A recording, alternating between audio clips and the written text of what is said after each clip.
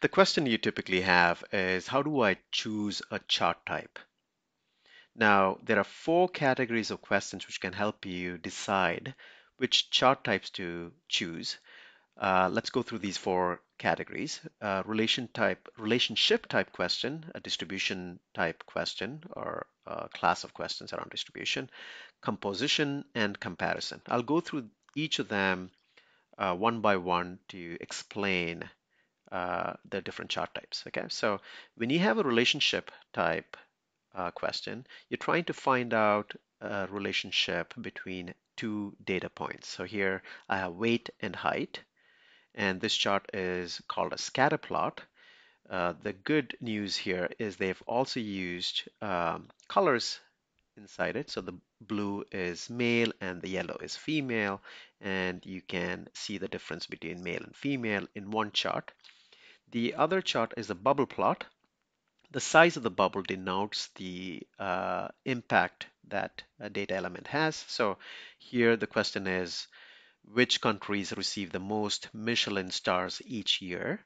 And France has received the most amount here because the size of the bubble is pretty high. And Japan comes probably pretty close at 729 Michelin stars, right? So it's good. It is a good chart type to denote relationship. Now, the second type is distribution. So distribution, you can still use a scatter plot here, and this is plotted against a year or years. So you know there's a cluster of points happening here. They're all coming together. So you'll see that during the time 1950 or the period 1950 or the year 1950, you have a lot of houses built between that price range of $400,000. Is it 4 million? No, it's $400,000 to $600,000, right? So that's a good distribution chart, scatter plot. The other one is a histogram, and I've used this with a little more information here. So this is a histogram of whale sightings for a period of 50 days, the first 50 days, right? So as you see here, the frequency of whale sightings between the 10 to 20 day period is pretty high, and this is very good for that kind of visual where you have to see a distribution of information over a period of time. Okay, so it's a histogram there. The next chart type, let's go to the next one, or the next category of question is composition. And typically the question you ask here is, where does this part fall under within a larger piece of information, right? A larger part of data. So here I'll start with the pie chart. So you'll see 27% time spent on swimming within the whole pie, right? The whole time spent. So 27% of my time was spent on swimming. So if you look at other ways to visualize data, you have a stacked column. And if you just scan through this chart, you'll see that the yellow is higher or bigger than the blue area. So, and if you look at the yellow, the legend says it's product D has more, possibly more sales happening than the blue product, which is product A. So it's a great composition chart type. And you have stacked area, pretty similar to the stacked column, except that it's area driven. There are more areas and more zigzaggy elements drawn here with colors filled in.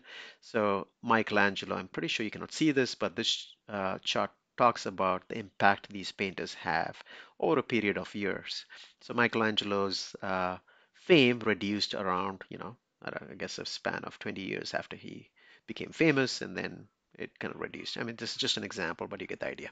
Same thing with a waterfall chart. This is a high-level example of a house purchase budget plan, and it shows you how much money is required to buy the house and how much money is spent after you buy the house, right? So it's a good composition chart. Let's go to the next one. The next one is comparison. So it's a very, very popular type of questioning you would have is how do you compare two or multiple data points together? My favorite one is typically the table because I'm used to it.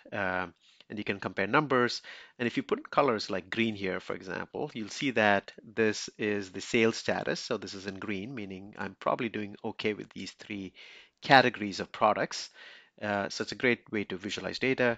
You can use spider charts. Spider charts, again, with color makes a little more sense because you can look at this slice, let's say the blue slice, which is pointing to March, and a lot of seeds are planted in that time frame. A lot of seeds are planted during March. So that's an example of comparing multiple data points together.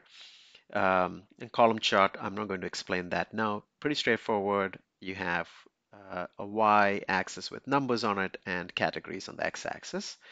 Uh, these three are examples of when you do comparisons with time.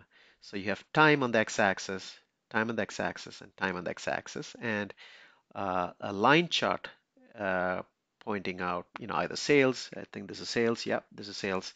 Same thing, revenue.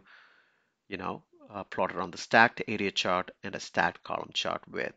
This is a combination of comparison and composition, right? You have comparing multiple things and you're composing it within a stacked column. So that's it for now. Thank you.